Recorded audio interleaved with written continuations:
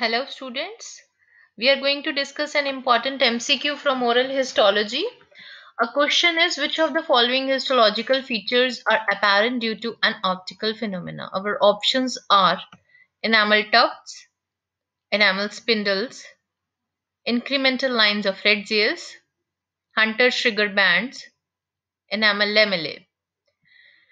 What are enamel tufts? They are hypomineralized ribbon-like structures. As we can appreciate in the ground section here, this is dentino-enamel junction pointed by C, from where a wavy grass-like structures are appreciated running towards the occlusal incisal surfaces marked as A. These are referred as enamel tufts. Next is enamel spindles, which are short linear defects found at dentino-enamel junction. Most accepted school of thought to describe spindle is that odontoblastic processes and its endings get embedded in the enamel beyond the dentino-enamel junction at the time of tooth formation. Another option given to us was enamel lamellae, that is a thin leaf-like structure, another hypocalcified structure of enamel running from enamel incisal and occlusal surfaces towards the dentino-enamel junction. As we all remember, there are three types of enamel lamellae according to its position being graded: type 1, type 2, and type 3. Type 1 running towards the middle, type 2 running from middle to dentino-enamel junction, and type 3 intervening till the dentine. These hypomineralized leaf-like structures, enamel lamellae, needs to be differentiated from enamel crack, which generally disappears on ground section or decalcified sections.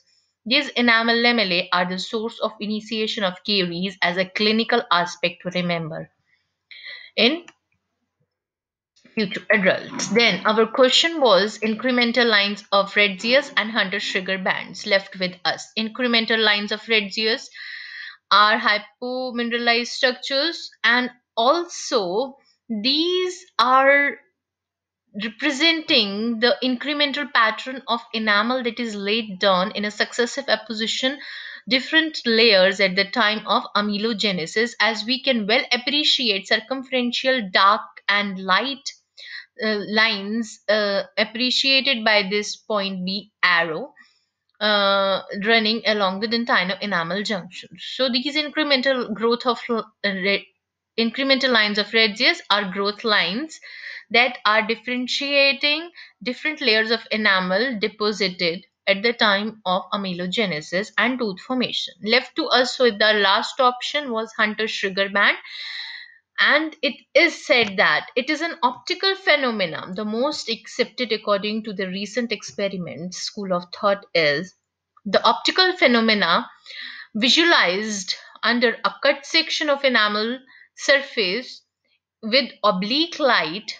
We generally see dark and light bands. These dark and light bands do not appear in the incisal or occlusal third surfaces of the enamel, though till the dentino-enamel junction and middle third of the enamel surfaces are well appreciated.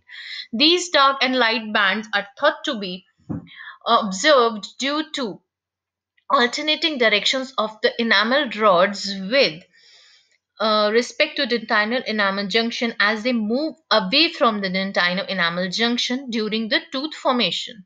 Answer to our question here is Hunter's sugar bands, which is the histological feature due to an optical phenomena.